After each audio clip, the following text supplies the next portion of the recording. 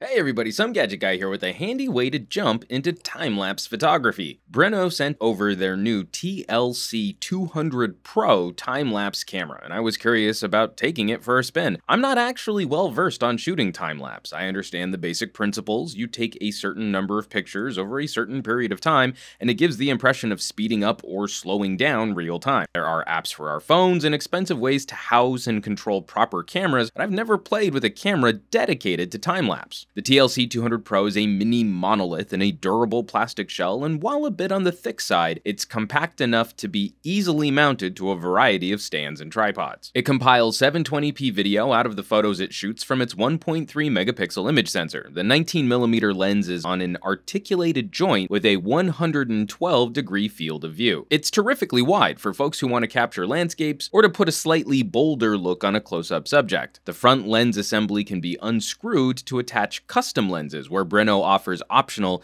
18 to 55 and 24 to 70mm lenses. A 1.4-inch rear screen is used to preview your shot and help you scroll through menu options, with two buttons underneath to cycle through controls and options. A circle underneath looks like a scroll wheel, but it's simply the on-off switch with a confirmation OK button in the middle. Under the top side port cover, you'll gain access to the SD card slot. The bottom port cover hides a pair of connectors. The first is a jack for connecting an optional shutter release or a motion sensor. The other is a micro USB port to transfer data to a computer or to power the unit. That's one of the TLC's greatest benefits. It's a terrifically flexible gadget powered by either USB or by AA batteries. While it might seem a little old-fashioned to use AA's, the low power internals, the modest recording resolution, and the smaller screen means this thing sips the tiniest amount of juice possible in use. Brinno rates the 200 Pro for around 240,000 individual exposures on one set of batteries. Taking one photo every 5 minutes, Brinno estimates the unit should run for well over 40 days. And I totally believe it. I had the TLC for over a month and ran it through a total of about 2 weeks of shooting time,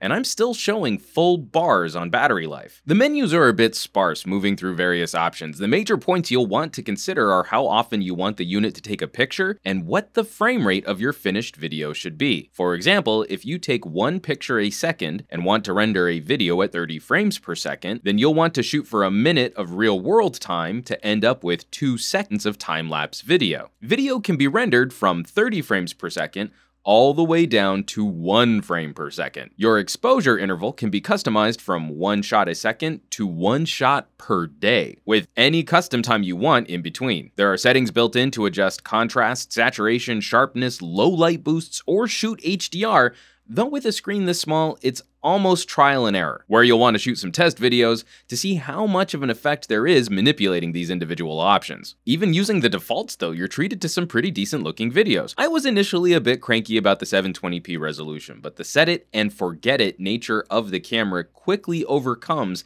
any of those resolution woes. A phone or a tablet, for example, is a really expensive piece of gear to just leave out for long periods of time and won't be able to hang in terms of battery life while accessing the camera. Brinno's solution here has no issues chewing up days and weeks of video. This kind of longevity opens up all kinds of creative options: construction photography, traffic analysis, horticulture, any field or hobby where having long-term record of progress would be useful. Not to mention the fun factor of speeding up and slowing down time. It's not a style of video production I have a lot of experience with, and the Brinno made it really accessible to jump in and play right away. The company has done a decent job of creating a whole system of accessories around their time-lapse cameras. The aforementioned lenses, shutter releases for stop-motion animation, a motion sensor to trigger nature photography or to use for security. They also sent over a waterproof housing, which I was grateful for, as one of my setups ran right through some of the only rain we've gotten for the year out here in LA. They even have their own micro USB card reader, allowing you to feed your video directly into an Android phone. Online, you can find the TLC200 Pro for around $180. I can't say I really appreciated this little camera when I first pulled it out of its box, but this puppy's stamina has completely completely won me over. It's one of the easiest and most cost-effective ways I've found to get into truly long-term time-lapse video. I'll of course leave links down below to shop the 200 Pro and to find more info on other Brinno products. As always, thanks so much for watching. Make sure to hit the subscribe button to catch more reviews like these, and I would not be able to continue producing videos on this channel if you all weren't out there sharing them with your family, friends, and on social media. Hit that thumbs up button,